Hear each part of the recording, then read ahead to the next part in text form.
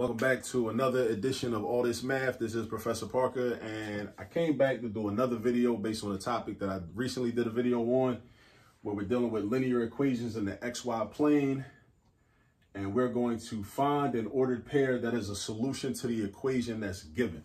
And this time we got a different equation. 2x minus y is equal to 3.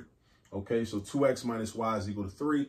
We want to find the ordered pair, meaning an x and a y value. Ordered pair x and a y value. When you see the word ordered, just think alphabetical order, right? Because the x value code goes first inside the parentheses, then a comma, then the y value comes second. All right. So in order to do this, what we do is we pick any x value we want. Any x value, it don't matter. Usually I use 0, but I'm gonna just be different for the sake of this video, just to kind of let y'all see what happens. For x, I think I'm gonna choose -2. So let's see what y is when x is -2. So if I choose -2 for x, that means I already got half of the ordered pair already. And the method that we use is we just pick any random value for x we want. So we're gonna have this. Instead of 2 times x, we're gonna have 2 times, and I'm choosing -2. Now, in case you wonder, why am I choosing -2? No reason. No reason. It's random. It's random, right? In another video, I chose 0, so I'm just trying to be different. I'm trying to not choose 0, but you know, it's an infinite amount of numbers. But I'm gonna use -2 just because I feel like it, basically, right? So now I got 2 times -2 minus y is equal to 3. All right, now my goal is to solve for y. Now I'm trying to solve for y. All right, so in order to solve for y, the first thing I'm gonna do is I'm gonna multiply 2 times -2.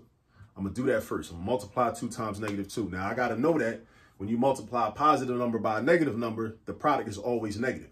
So 2 times -2 is equal to -4. So now I got -4 minus y is equal to 3. So I got -4 minus y is equal to 3. Now again, my goal is to get y by itself. So when I say by itself, I mean on that side of the equation. The equation has 2 sides, a left side and a right side, divided by an equal sign, right? So on the left-hand side, you got -4 minus y. I'm trying to get y alone. So I got to get rid of this -4, and I also got to get rid of this -1, because this minus sign is really a negative. It's also could be considered a -1 that's being multiplied by y. You'll see that in a minute. On the right-hand side, we got a 3. The 3 is cool because that's over there. We want to get y by itself. This 3 is not affecting this y at all. So to get rid of -4, we do the opposite operation. The opposite of -4 or -4 is +4. So that means we got to add 4. So we're going to add 4 on the left-hand side and also on the right-hand side, because when we solve equations, we want to stay balanced. We got to be balanced. So if I do something on the left side of the equation, I also got to do the same thing on the right side of the equation. So then on the right side, I'm doing +4 also. So on the left side, that adds up to 0. -4 plus 4 equals 0. On the right-hand side, and I don't do nothing with the -y right now, not on this step. On the right side, I do 3 plus 4, which gives me 7. I bring the equal sign down. I bring the -y down. Don't forget that minus sign. A lot of people forget the minus sign. Make sure you don't forget the minus sign. All right? That minus sign is going to make this a -y. So now we got to get rid of this negative sign. This negative sign is really a -1. So always remember that. Math is a language. And a lot of times in math, we got different symbols and different characters and different letters and numbers that we use to represent certain things. And a lot of the things are like abbreviations. That's what makes things tricky sometimes, right? So this negative sign really means -1 times y. So we got to get rid of that. We got to get rid of the -1. We're not just getting rid of the negative sign. It's actually a -1. So then you got to ask yourself, like, how do I get rid of -1?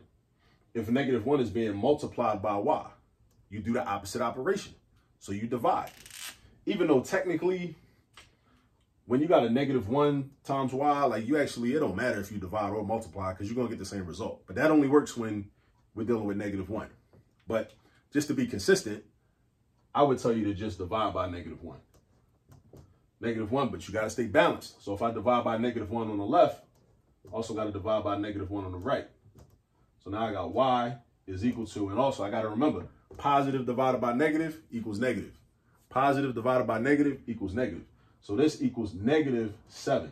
So that means my ordered pair, because I chose -2 for x from the beginning, and my y value is -7. So I got, this is how I write it. You write your x value first, because it goes in order, alphabetical order. Your x value first, and your y value second. Don't forget your negative signs. And this is your answer right here. -2, -7. That's your answer right there. You know what I'm saying? So, you know, again, as I said, when you're trying to find an ordered pair, that's a solution to the equation that creates a true statement. So how do I know this is a solution? Let's go back. Let's make sure, because I might have made a mistake somewhere, right? I'm human. I make mistakes, right? So let's plug in the x value and the y value and see what happens.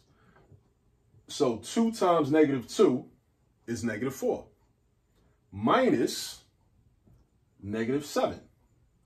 What is -4 minus -7? Minus -7. That's a double negative. What happens with a double negative?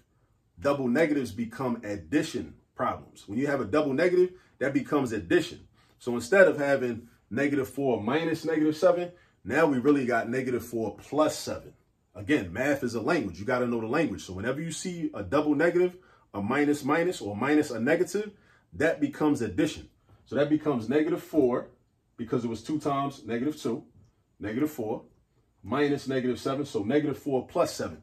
What is -4 plus 7? You got to know how to do addition with negatives and positives. -4 plus 7 equals +3. Because if you start at -4 on the number line, and then plus 7 means you're going to move 7 spaces to the right. 7 spaces to the right. So if you move 7 spaces to the right, you're going to end up at +3. So that's proof that this is a solution, because that's true. Right? So that means that it's true if somebody tells you that 2 times -2 minus -7 equals 3. That's true. And how you know it's true? Because you just did the math. We just did the math, so we know it's true. You know what I'm saying? So that's proof that this is a solution to the equation. So whenever you see a question like this, just know that you pick a random value for x, any value you want. You can pick your favorite number. It don't even matter. And then you plug that in or substitute the x for that number, and then you figure out what y is. You use algebra and solve for y. That's all you got to do. All right. Now, before I go, this is another one of my Black Power t-shirts with a lot of with the sisters on it. Black female legends. Who we got here? We got Ida B. Wells, who put in a lot of work down in Mississippi. Holly Springs, Mississippi is where she was born. And then Memphis. And then before migrating up north to Chicago, got Rosa Parks, who was down with the Republic of New Africa. You know, at one point, we got Assata Shakur, of course, right here. Matter of fact, this is the same pic on my t-shirt, the same pic that's on the wall right there. Assata Shakur, who my daughter Assata's named after. You've seen her in some of the videos on the channel. Who we got? We got Angela Davis, Harriet Tubman, of course, Frances Cress Welsing, Queen Mother Moore. Who else is on here? We got Shirley Chisholm, the politician, ran for president in 1972. Mary McLeod Bethune started what is now Bethune-Cookman University down in Daytona Beach, Florida. Great educator. We got Sojourner Truth, famous for her "Ain't I a Woman" speech. And then we got Fannie Lou Hamer. Fannie Lou Hamer, who was down with SNCC in the 1960s, down with Kwame Ture, Bob Moses, Ella Baker, you know, all of those people. Well, Ella Baker organized SNCC. It was for the young people, but she was from Mississippi. She was from Mississippi. She was one of the people, one of the local people from Mississippi that they connected with. You know what I mean? Definitely. So these are definitely people. Anybody that I name are people that you should be familiar with. So make sure you know about these people. It's important to know your math, but also know your the history as well. You know what I mean? And understanding math and knowing how to think critically, the same way you go through a mathematics problem, will enable you to better understand history and be able to think critically about the stories that you read in your history textbooks or in books about historical figures.